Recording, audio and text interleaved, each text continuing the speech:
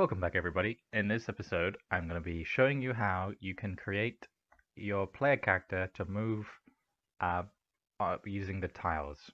Um, this is the tanker game that I made in the last video, um, but I'll just show you how to make the movement for now.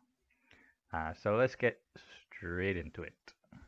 First thing I'm going to do is just create a blank scene. Okay, so we've got this blank scene, and I'm going to do this differently than what it is in the tanker game, but I am going to show you how it works.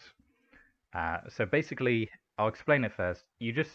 What we're doing is locking off the player movement with the arrow keys and remapping them to move the player ourselves, so that it's so that we are in control of the player movement rather than GB Studio doing it for us. So first thing we want to do is attach script to button, and then we can choose the left button. We can rename it to left. And then I guess what we can do is move relative, and we just have -1. Well, actually, we'll put -2, so if the player character is 16,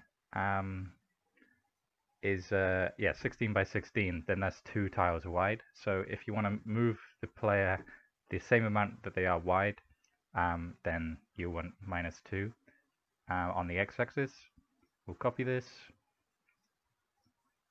We can put it to the right and rename and call it right. And we can do 2 rather than -2. And then we can do up.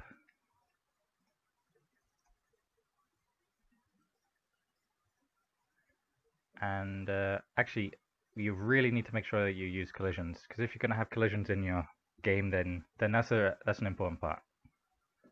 Okay, so up, we don't want 2 on there, we want -2 on the y-axis. And then on down,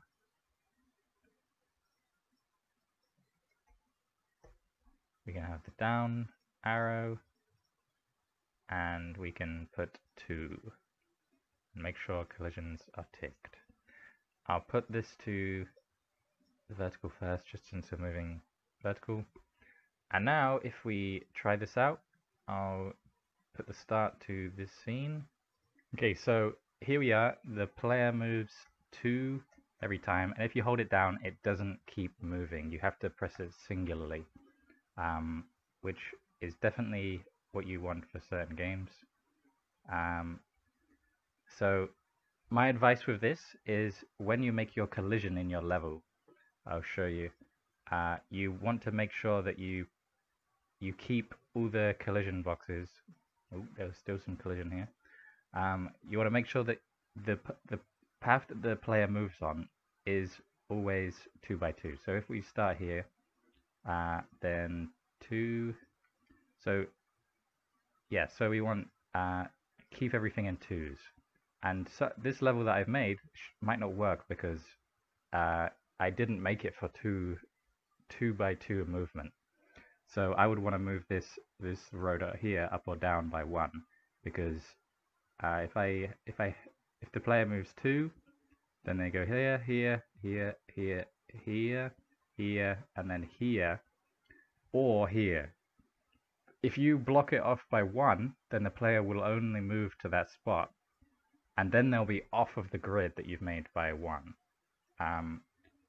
So yeah, you definitely need to keep that in mind if you're making a if the game that you have has collision, that it's all separated by 2 by 2. If you're moving 2 by 2, you can obviously change this all to -1, 1, -1 and 1, to make it move by half of the player's size, which I was doing in the tanker game.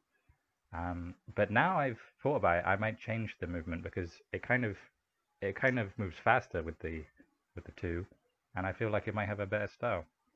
But yeah, so I hope that helped you guys. Thanks for watching, and stay tuned for the next video.